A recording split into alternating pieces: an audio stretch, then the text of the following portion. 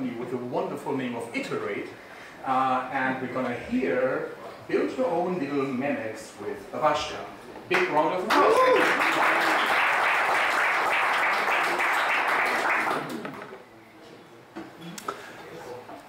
Meine Damen und Herren, jetzt sollen wir eine kleine Memex mit Babashka machen. For the benefit of everyone involved, this will probably be the last German from my presentation. So I have started my stopwatch.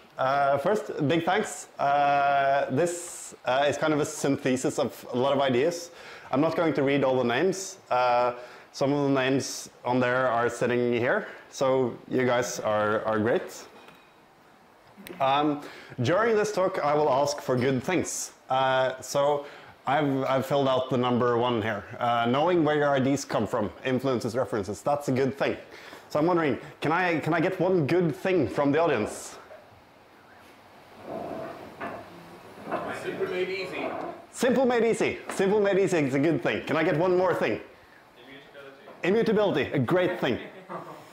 Okay, back to the topic. So the title of this talk is Build Your Own Little Memex with Babashka. My name is Teodor. I'm on the internet with those handles. Yeah, and this is my first ever closure conference talk, so I'm super nervous.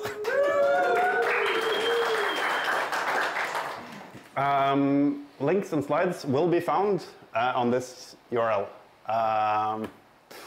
Okay, so the agenda for today is first to define what is a Memex, and I will give a brief history of the ideas. You've already gotten a super brief version. I will give a less brief version. Then we will discuss how to build your own little Memex with Babashka. And in part 3, we will look at Memexes applied as a tool for exploration. So, part 1. What is a Memex? A brief history of ideas. This is a Memex. A Memex is a machine, and it supports information capture. You can put information into the machine, and the machine stores information. So this is a tape, because the article, as mentioned, I believe it was from 48, but I might be wrong. 45? Then points to you. And it also supports information retrieval, so we want to get information out of the machine. There was this old sociologist researcher called Niklas Luhmann who started discussing his practice of working with slipboxes and zettelkasten. And he had a filing cabinet system, so he had a bunch of physical notes. He had physical documents, and they had tiny IDs on them, and they were linked together. So we tried to have tiny atomic ideas and push those out. And it worked great for him. He was really prolific. He wrote 50 books and a lot of articles, so it made him productive. So what if we take this piece of paper and make it a virtual piece of paper on a computer? That is something Ted Nelson said we should do, and he coined the term as hypertext. He has a lot more context on what hypertext is, but links. There needs to be links if something is supposed to be hypertext. So suppose that our notes of paper describe physics experiment stuff. You have a piece of paper here which describes an electron particle experiment, and then you have something about weights and speeds of particles, and then you have a proton particle experiment, and then you have some speed, mass, energy, equilibrium, and where there's researchy stuff.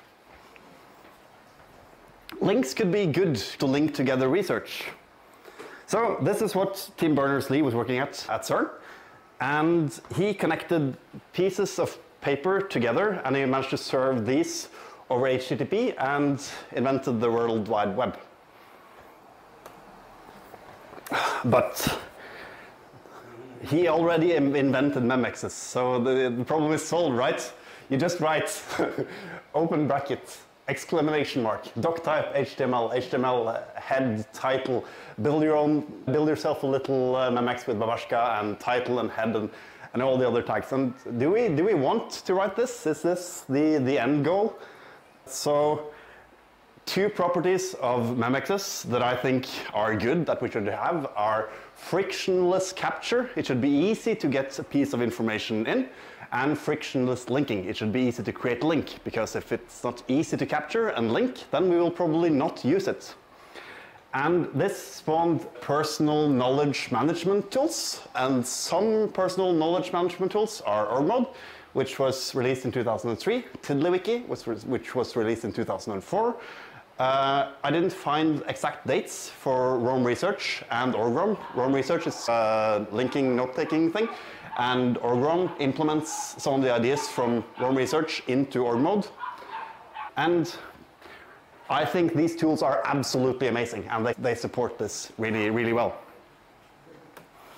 But I'm curious about collective knowledge management, and what we lost when we went from the web to these proprietary apps is the web nativeness, and I think the web is a great thing. I think files are great, and I also think Babashka is great.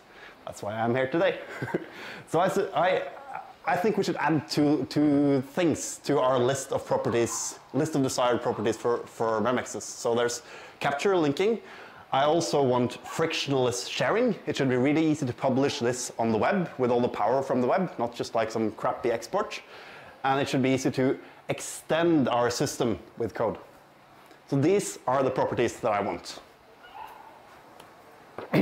Okay. So a guy named William Gibson said that the future is already here. It's just not very evenly distributed. And you could say that blogs, Wikipedia, newsletters, and ClojureDREF are already examples of this. We as a community, we learn by writing stuff. Nikita, you write stuff. You have a great blog. I love your blog. It's amazing. So this isn't necessarily new. People know this and do this. And ClojureDREF, it can be argued, is a Memex. Alex collects content. It goes into the thing. The thing is at clojure.org/news/news. And people read the content. They read the announcement in the news and article thing that he posts, and they might go here. And does anyone know why it's /news/news? Why is it double news? Is it? Postmodern. News about news. There we have it. Okay, prior work. I'm not happy with the title of this slide, but it's...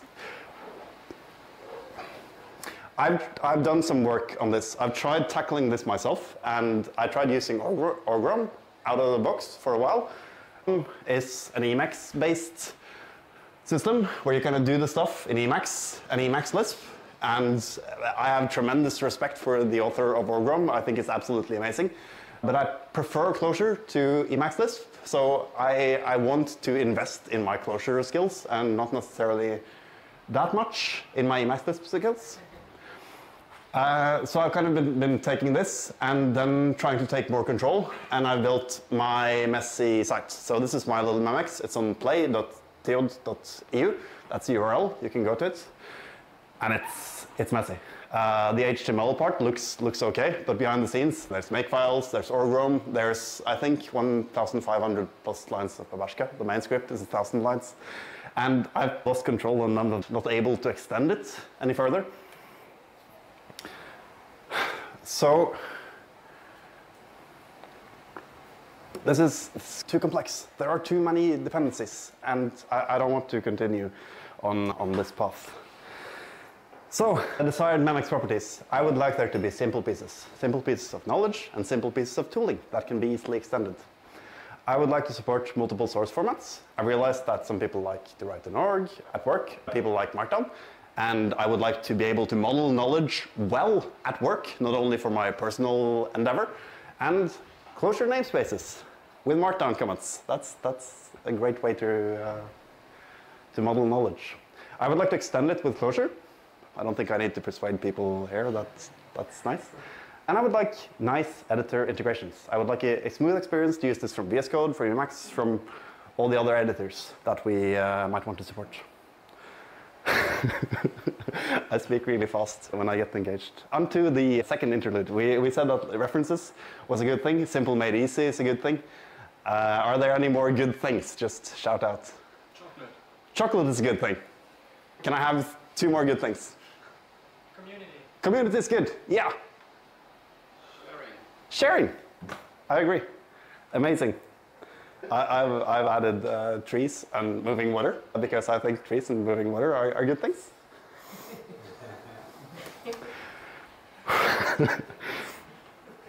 Okay, part 2. How to build your own little Memex with Babashka. So, Memex operations. Now this is work in progress. I think these are the operations that are needed.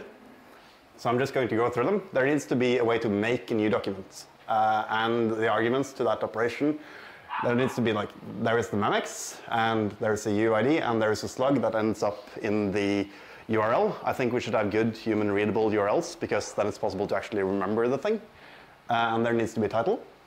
There needs to be a way to make a link to a content in a Memex addressed by a UID. There needs to be a way to list up all the documents from a Memex so that you can make your index HTML page. And there needs to be a way to convert the Memex into HTML files or hiccup or something that's, yeah, you can get the information out.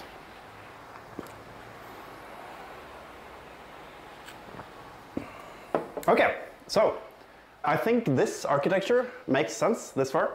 So if we have different source formats down below, org mode, markdown, ASCII-doc, closure namespace with markdown, whatever you want, we can extend this. Then we make a library on top of that. That's just a closure library that runs on Babashka and the JVM.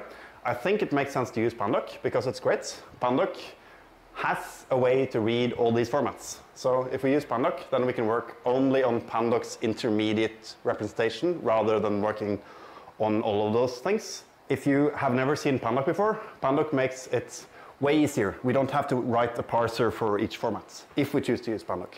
On top of that, I want a tiny CLI, and on top of that CLI, we can write plugins. So we can write a VS Code plugin, an Emacs plugin, other plugins. And if we do this right, I don't think we necessarily need to have one way to do this either. So this is a library. People can choose to use it, or people can choose to not use it because they want their own thing. So in my second draft for a system that I want to replace my old big messy thing, I've started and I've written an experimental Memex which has an API which is 100 lines, which roughly reflects the structure that I wanted. I've added 2 other empty namespaces. So there's a CLI, which is empty, and a contrib.clj. And my idea for the contrib is to have a easy place to put functions. So if there's a function that's missing that you want, we can put it there. And while we're exploring, then everyone can work on the same version of the artifact. Okay. So, demo. Okay, so I'm just going to demonstrate my old system. This is a file. This is the same file in a local preview. So it says localhost port up there because you can't read that way back. So I'm just going to follow my script. It says, I normally use Sway. Sway doesn't support this, so I'm using a window manager that I don't know. So I'm sorry if I do stupid things. Okay, so we're going to create a new page for Niklas Luhmann. And we're going to use that with the create action. And we choose the slug as Niklas Luhmann. And we choose the title as Niklas Luhmann. And this is a remote reference, and it's in English. So we wait for a bit because the old system is slow. Make files are actually now being generated, so there's like changes here. Yeah, don't pay too much attention to the old system. So this is Niklas Luhmann's page. Now we have a new page. We want to see what our script was, and here I'm pressing caps lock again. So we want this line. And we go back to Niklas Luhmann's page. We write this. Now we make. We close it. And now we replace Niklas with Niklas Luhmann, his node. And this is still the old system, so it's still org based, but we can navigate to it. And if we rebuild and go to the HTML page, then it didn't refresh because the refreshing is a little bit flaky, and it didn't do this. So, okay, I didn't build. There we go. So now Niklas Luhmann has a page.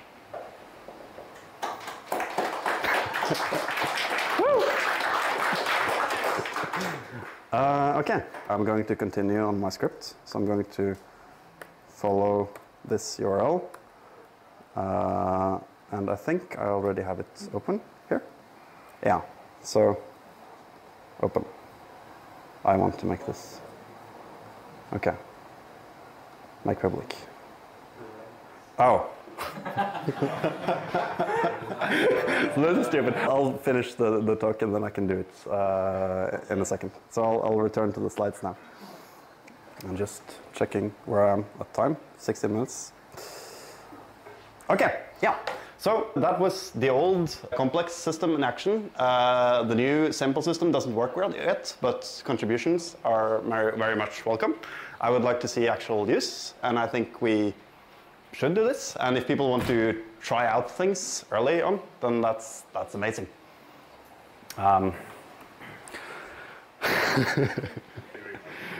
Yeah. Okay. Good things. Can I have five more new things? 5 more good things. Flowers. Flowers. Flowers are great. Dogs. Dogs. Dogs. Dogs. Sunny days. Beer. One more. Beaches. Again. Beaches. Beaches. Amazing. I would like to add 2 things. I would like to propose that exploring your curiosity is a good thing, and that that cultivating your taste is a good thing. Asking yourselves these questions, it's worthwhile. So, Memex is applied as a tool for exploration. Why should we do this? Should we do this just to structure the world because we want to control the world, or should we use it for a purpose? And what are you curious about?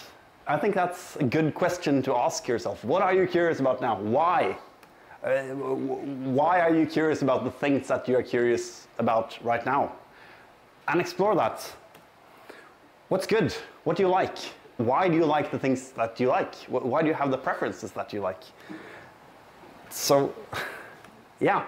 My process right now is I give it a title, I put it in my Memex, and I start exploring. I'm not going to say that everyone should be writing their own thing and cultivating their own taste and doing exploratory work on the internet. That's a choice, and perhaps text isn't your preferred format. Perhaps you'd like to draw or make a video or do something else. It's up to you. So, I created a Slack channel on the Clojure Slack. If you go into Little Memexes, I'll post the link later there. If you're interested in this, I would like to discuss. Yes. Okay. So we are approaching the end of the things that I had planned to say. And I just want to comment on, this talk has been really theory heavy. What are Memexes? What is information? What is theory? And there is another piece of this. How does everything happen in practice? Is actually good things happening. I'm really excited about Spartid's next talk. In my mind, it's kind of going to be about everything. He said it's going to be about ecosystems, so it's a big picture. So we'll see. Okay, that's my talk. Thank you so much.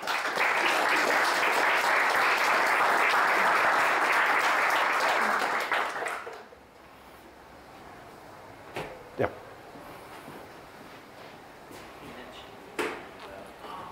Hi. I just wanted to know if you looked at logseq, and if so, is there a reason for not using that instead? Yeah. I've tried using logseq a little bit.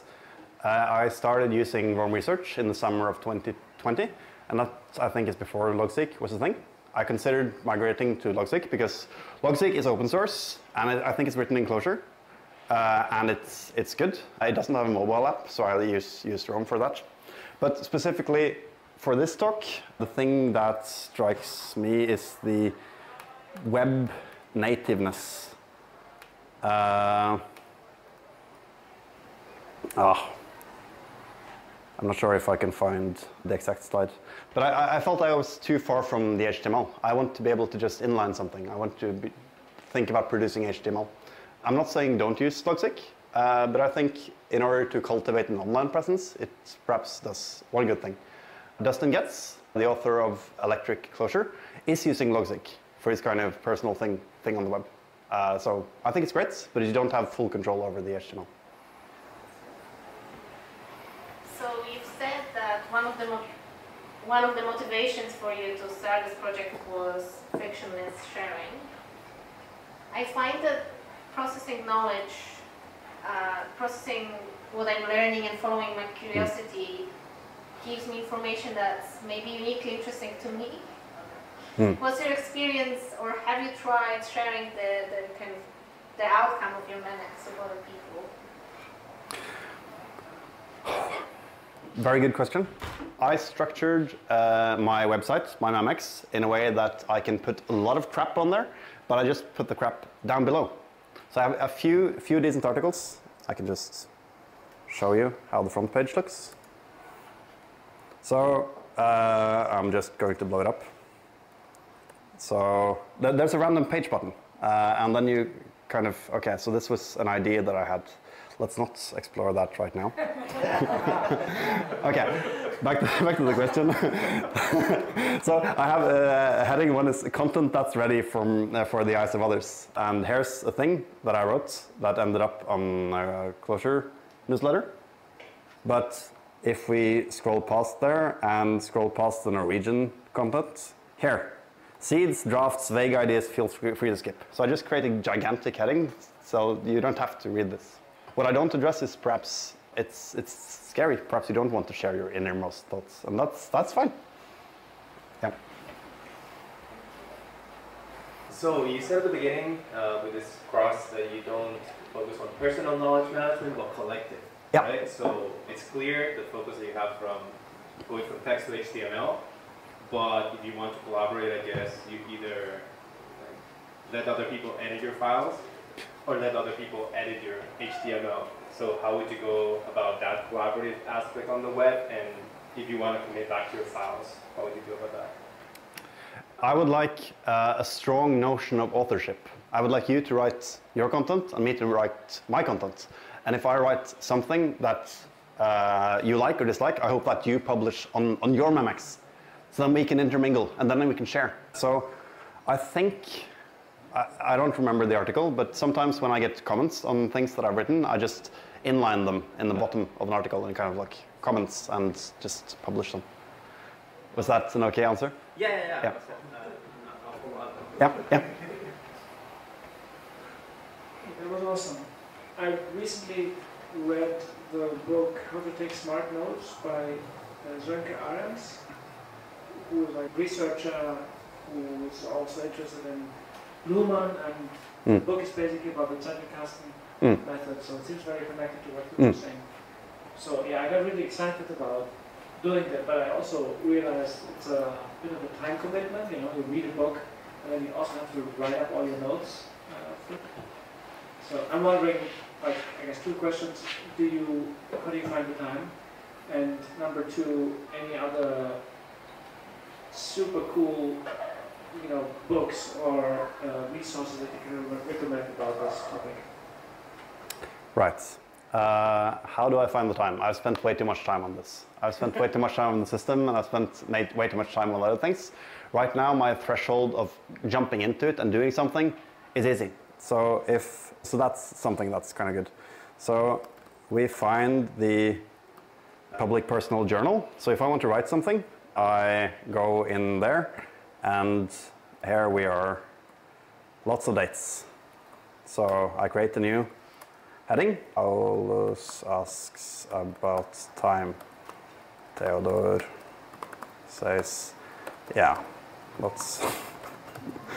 And recompiling the journal is kind of a big thing. So we commit everything, and we write a horrible commit message, and we push. So capturing individual things is easy for me now. But there might be a threshold, and making like the whole thing for yourself is a huge time sink, and I'm hoping that with some open source libraries we could make that easier. What's the second question on recommended reading? Recommended reading. I have tried reading a few things about these things, and I haven't really made it stick with the books. Rome research author Connor once said it should be as easy to get started with this system as with Excel. So you shouldn't be studying how to do it, you should start. And having just a journal, a big file with H1 tags that are dates is a really good thing. And then perhaps you want to have a strong reference for Rich Hickey's Simple Made Easy talk. So we look for Simple Made Easy, and there it is, and that's an iframe. And if we go here and find Simple Made Easy, then there it is. And because it's just HTML, then I can play. We can watch together right now. Yeah. So what I really like to see as a beginner is like having like the whole documentation of the closure ecosystem cross-connected in a system, like in a homogeneous system like that. Do you think that's reasonable? I mean, the obvious question is like, who would maintain that monster? But do you think it probably can be like generation and upgrading can be automated somehow to like pull like cards like this from like closure docs or something? So I think the answer to your question, what resources should a beginner be introduced to, is inherently subjective. It's subject to who is saying what and what do they want to achieve. And I'm not convinced that the answer fits inside one person's brain. So my current best bet is that we need multiple Memexes that are interlinked. So you make your thing, I make my thing, you make your beginner guide, I remix it into my guide, and then we have a few different guides. And then some experienced guy says, okay, we can skip all these things, here's a compressed version, and then we get better. So I think multiple Memexes that link together can be a good step in the right direction. Okay, one last question. So, in that area, have you looked at federated wiki? I think it's the new thing that Ward Cunningham is now working on. And it sounds like something along the lines of connected Memexes. Right. I have not looked properly into the topic. I think I've been recommended to look at it from other people. I'm interested in trying it. I'm curious about whether it's plaintext based, whether it's for developers and for other people. The thing that I propose we make now would work horribly for non-developers. It's just all Git and plaintext and HTML. You need to know all the tools. But I think as developers we should have powerful tools. So yeah, my honest answer, I need to look that up, and I should probably note that down.